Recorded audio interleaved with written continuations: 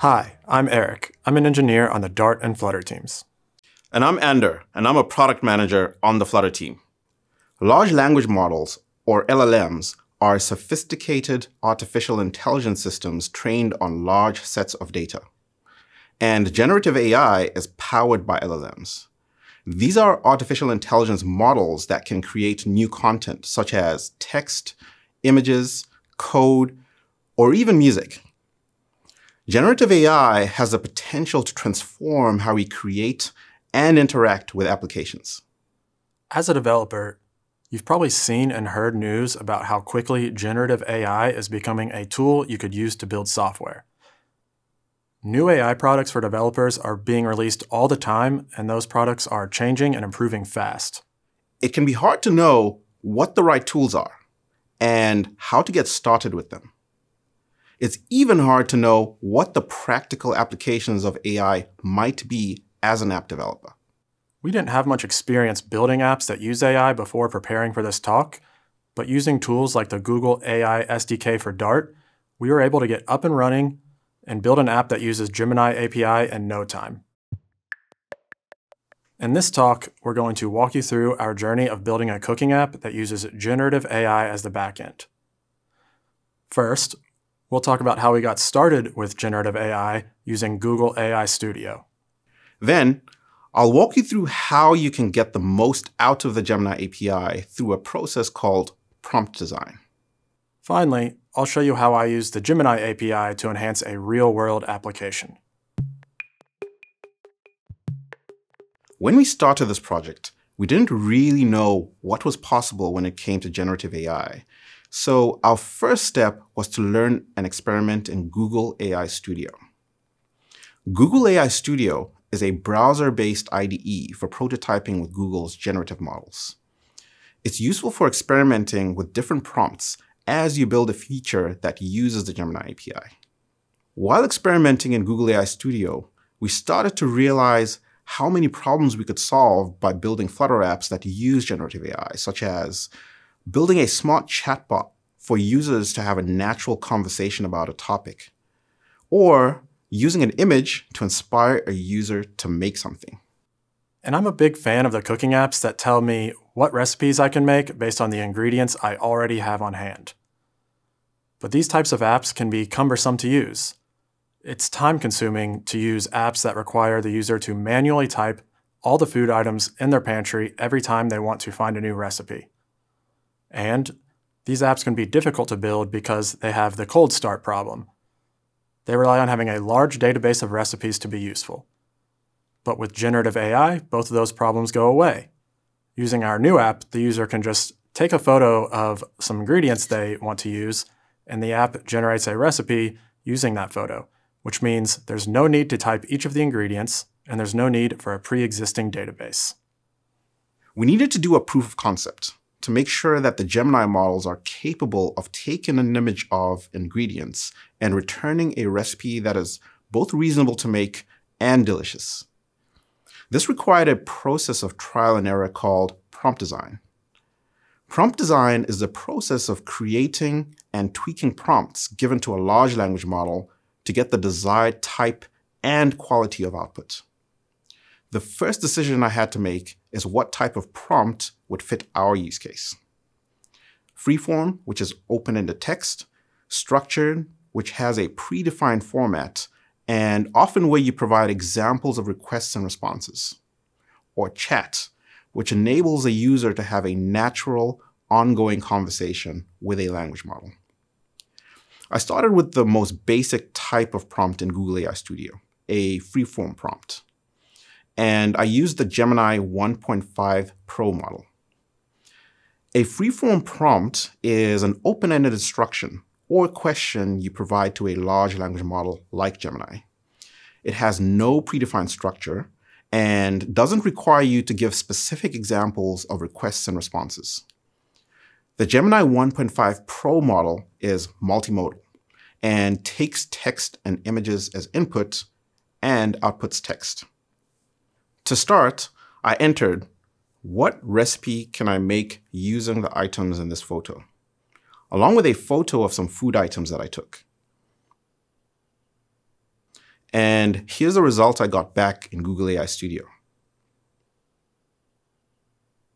After a bit more experimentation, I found that for version 1 of our app, a free-form prompt was perfect. It let us quickly experiment, and it gave us good results for our use case. Next, I focused on tweaking the prompt to get consistently reasonable recommendations. I also instructed Gemini model to provide useful information with the recipe, such as the number of people it will serve and nutritional information per serving. An example of something unexpected that I addressed was the Gemini model returned a recipe even if the image didn't contain any edible items.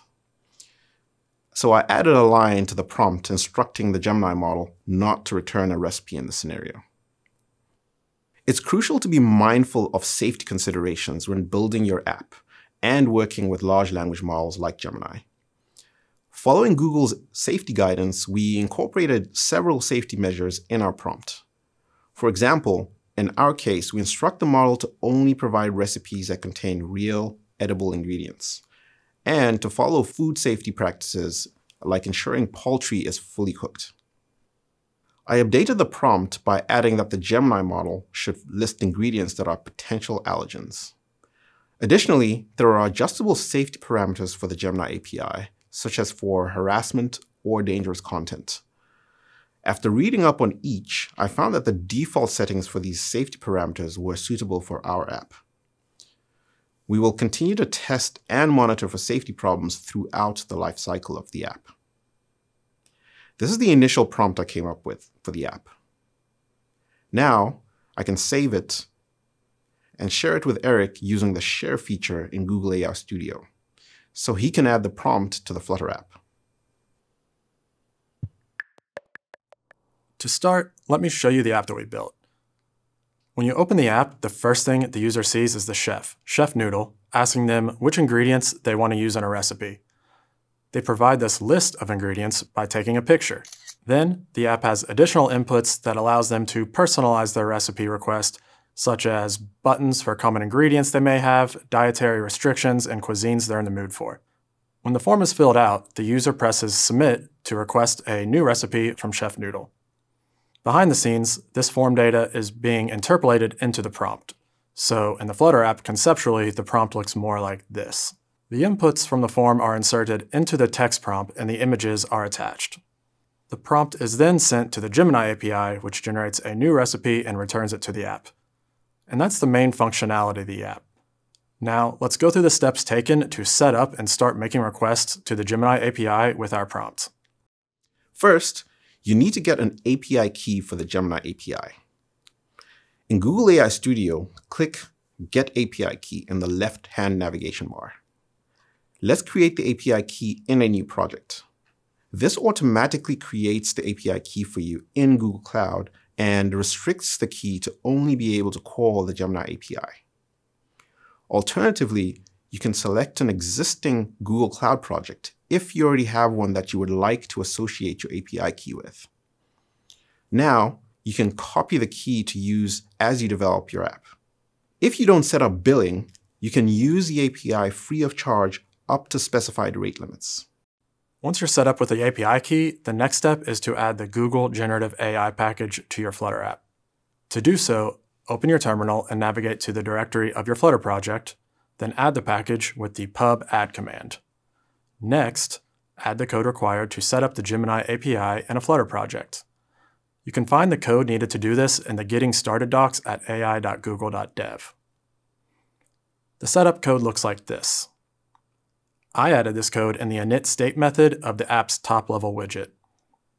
This code is creating a new instance of a generative model object, which knows how to communicate with the Gemini API.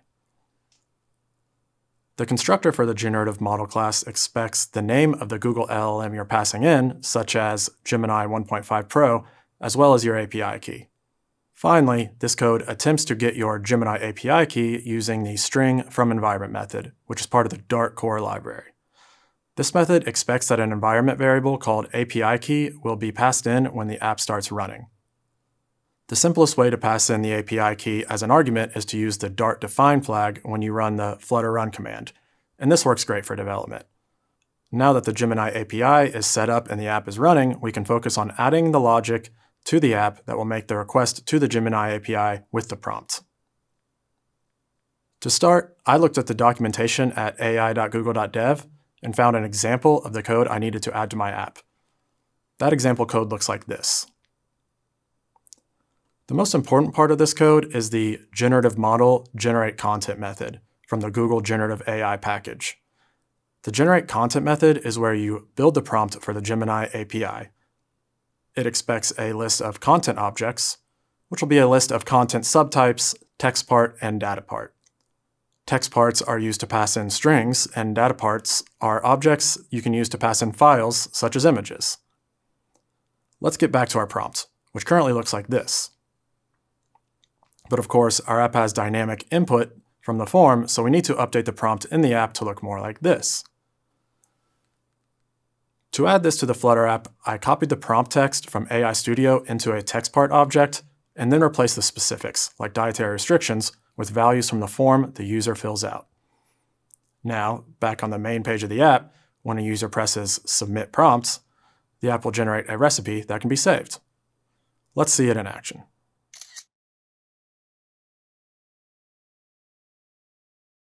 Great, it all works as expected. But I think we can do more with AI. Namely, I want to give Chef Noodle a more interesting personality. Let's see what happens if we update the prompt by adding, "You are a cat chef who travels around the world, and your travels inspire recipes." With this update to the prompt, let's hot reload and see what happens. And now, Chef Noodle tells us something interesting with each recipe.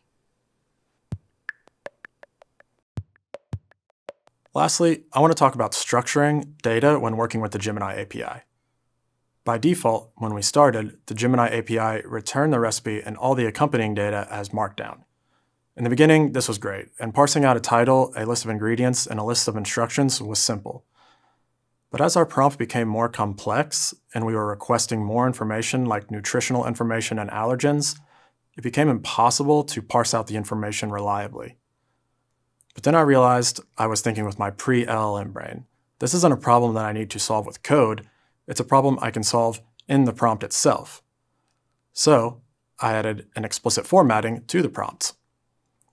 This mostly worked right away, but occasionally the Gemini API would return different properties as different types. For example, sometimes ingredients would be a list of strings, and sometimes it would just be a long string. To solve this, I added the expected types to the prompt, and since that update, the responses have been in the expected format, and I've been able to reliably deserialize the response as JSON without throwing exceptions. And that's the app. Now I have a personal chef in my pocket, and I didn't have to build a database of recipes to get it. And at the end of a long day, I don't have to type a list of ingredients into my phone to find a recipe to make. I just snap a picture and Chef Noodle figures it out for me. And of course, this is a Flutter app, so when it's time to start cooking, I can switch to my Pixel tablet, so it's easier to follow the recipe hands-free. As a Flutter developer, I like building interesting UIs. I find it fun to focus on the user experience and animations, and I don't find it fun to tinker with server-side logic. It's pretty incredible that using the Gemini API and Flutter, I was able to build an app that has real-world functionality, and I spent almost none of my coding time on building out a server and writing database queries. As a product manager, I like continuously improving the product and experience for users. In the future, I'd like to make Chef Noodle more interactive with chat. I'm looking forward to using the Gemini API's chat feature to build that version of the app. Right now, you can check out this video's description for links to the GitHub repo for this app and some other useful resources. I hope you have seen the potential of building AI-driven apps with the Gemini API. And if you'd like to use the Gemini API in your Flutter or Dart apps, head to the Quick Start to get started with the Google AI SDK. We can't wait to see what you will build.